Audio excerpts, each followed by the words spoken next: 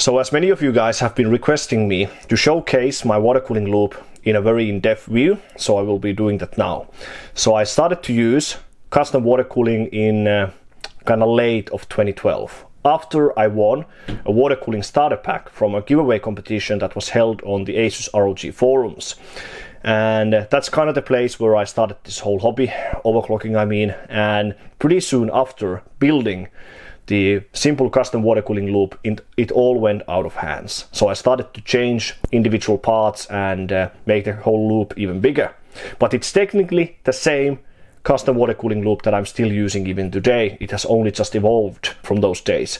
I made the biggest upgrades in 2013 and 2014, but for the last like 5 or 6 years, it's been pretty much the same without that major upgrades. But I think we could just go through the parts, as many of you have been asking about this water cooling loop, as my temperatures are always so good. So the CPU water block that I'm currently using is the Overclocking Ice Block XPX, the clear or the transparent version I mean. It's the third water block that I'm using. The first one was the Overclocking Nexus Lite that came with the starter pack. Then I upgraded to EK Supermassive Evo, the full nickel version, and now the third one is the Overclocking Ice Block XPX.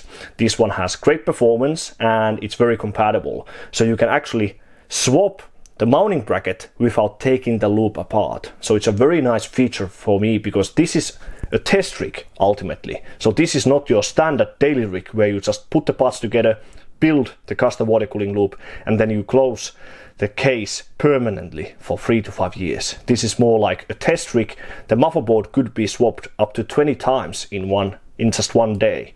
So with this water block, you can just slide off the Intel mounting bracket, then slide in this AMD mounting bracket, and you are pretty much good to go without taking the loop apart. So I really like this feature on this CPU water block. So I can happily recommend this CPU water block if you build a custom water cooling loop for a test rig like this. Then when it comes to the pumps and the reservoir, I'm still using this 1 liter sized kind of tube reservoir over here. It's just laying down on the table. I'm not fully sure if this is the most optimal way to run this reservoir. You can easily run it empty when it's mounted sideways like this. I think the most optimal way would be to have it like standing upwards on the table, but it works just fine when it's completely filled with coolant. Then I'm still using 2 pumps in series. I know it's a waste, but some time ago I just wanted to try like how well would 2 pumps in series work, and I just haven't removed the other pump. But this is the first pump that I purchased. So this is the Phobia DC12-400.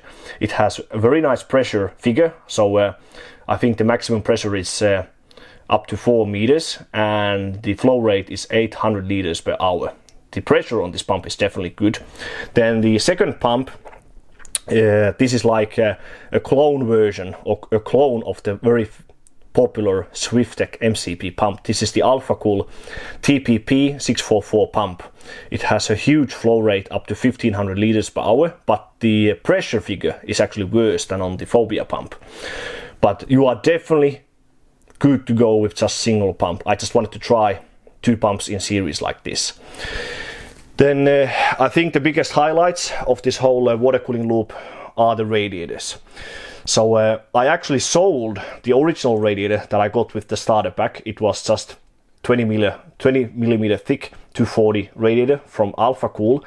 I first got this kind of old and used 240 millimeter radiators from eBay. They were from German eBay. They were very cheap, like 35 euros for the 2 radiators in total, plus the shipping on top. These could be swapped, I know, but I have just been using them since those days anyways. The biggest thing of this whole water cooling loop is definitely this huge radiator over here. So this is the Fazer company Monster Extreme radiator. So the Fazer company is kind of unknown name today. It's often shortened as TFC. So this is their largest radiator they ever made. It's 10.5 centimeters thick. It supports 140 millimeter fans as well as 120 millimeter fans. So you can run 3 fans on both sides. I'm currently running the radiator as 420 radiator, so 3 times 140 millimeter fans, and it has huge performance. I think this radiator came out originally in 2007 or 2008. And I was very lucky, so in early 2014 I saw one of these radiators going for sale on German eBay as new, unopened, never used item, and it was only like 70 or 80 euros plus shipping on top. And I got the radiator around that time, and I've been using it since then. I just made this wooden plate so that the whole radiator can actually sit on the table like this. So it's not mounted like sideways as you would normally do with these radiators. And it has a very nice like side panel, so it would look, I think it would look nice if this was mounted on some Case Labs water cooling case, because it has this nice monster logo on the side panel over here. And then I'm just running like a simple EK Waterblocks 360 radiator in the basement. I think it's only like 60 millimeters thick, and only and just fans on one side. So it's not that easy to see because it's quite dark, but there's one radiator in the basement over there, and the fans are in pull formation, so they actually pull air through the radiator, and there's no fans at all on the other side pushing air through the radiator, because when you use the fans in pull, there's not that much dust buildup at all. The dust is the biggest issue when you have the fans in push formation. And I'm not fully sure is a push pull always worth it in every situation. But I think the only thing now that I could actually upgrade on this whole loop are the fans, because I'm using just fans from various brands, and not all of them are even good. Like for example, the brand new Thermaltake Tough fans are very good for water cooling radiators, because they have a very nice static pressure and quite good airflow as well. So I could actually upgrade many of these fans over here, like the 120 millimeter fans of these small radiators, as well as on the 360 radiator in the basement. But really, I don't really recommend you to build a custom water cooling loop like this, because this is like a huge mess, like 4 radiators mixed into one loop. You can get pretty much the same performance if you just purchase the, for example, the Watercool MO-RA3 radiator. So it's 9 times 140 millimeter fans, and it can stand on the table like this one over here, and then you just need the water blocks, the pump, and the reservoir. So it's a lot more compact setup than a huge mess like this.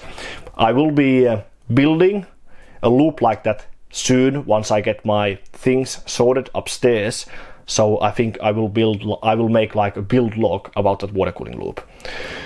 Oh yeah, and I still have this GPU only water block over here as well. It has very nice performance, and it only covers the GPU because it has to be compatible in this kind of use. So full cover water blocks are out of the question in my case.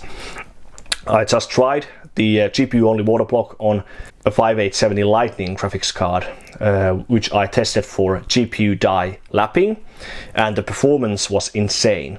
When I tried to run the card in 3D Mark 11 graphics test 1 with overclocked settings like 1.2 volts on the GPU and 1000 megahertz on the core, the temperature at idle was 28 degrees, and the maximum GPU temperature after passing the test was only 31 degrees. So it was technically just 3-degree difference between idle and load. That's absolutely insane. So it kind of shows that the water cooling loop is definitely awesome, but of course the GPU lapping definitely helped as well.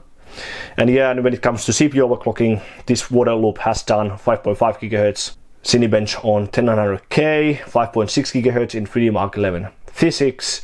It can run 10980XE 5 GHz plus, the 28 core Xeon quite high as well. So yeah, it's definitely good, but this is not something I would recommend you to build. So if you want like a very good water cooling setup for a test rig like this, get something like the Watercool MO-RA3 or the there's also one from Phobia, I think.